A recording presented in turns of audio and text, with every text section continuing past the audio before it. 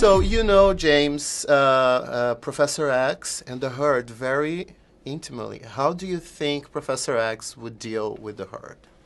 Well, James, I think he would try and take all undesirable personalities and try and probably therapy the hell out of them.